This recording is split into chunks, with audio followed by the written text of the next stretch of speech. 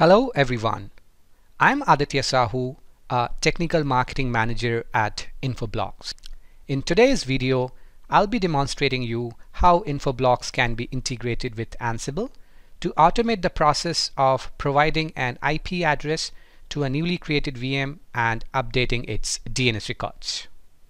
Over the last couple of years, Ansible has become one of the most commonly used configuration management tools, thanks to its simplicity and easy-to-use architecture.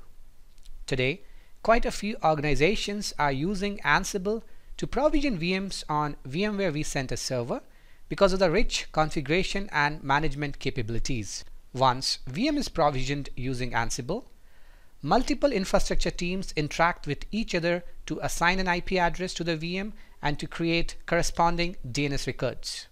This approach is inefficient since it's manual, error-prone, and time-consuming. Now, let's talk about a solution and what it offers.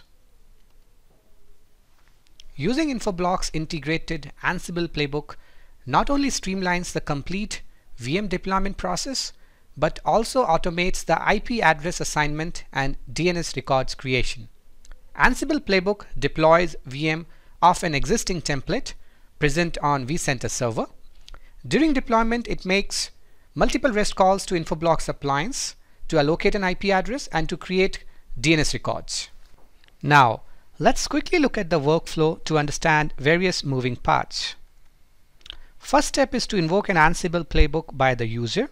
Post invocation, Ansible playbook makes a REST call to get an IP address from an Infoblox appliance.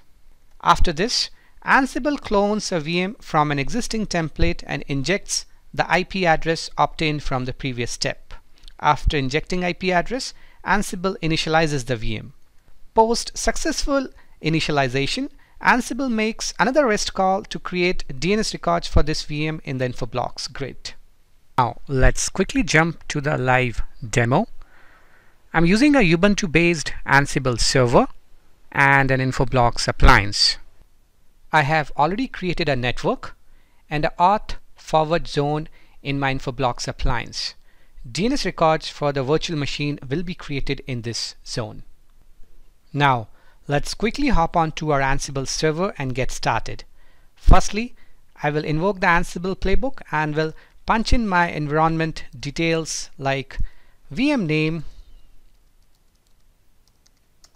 resource specifications, and vCenter server details.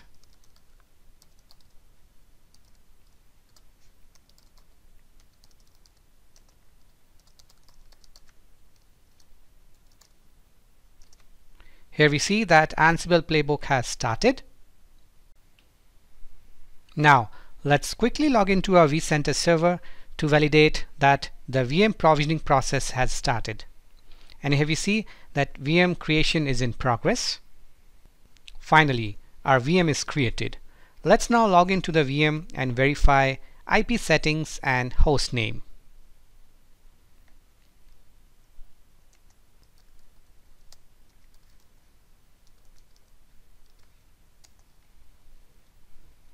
Let's now log into our Infoblox grid and verify that the same details are updated in the grid.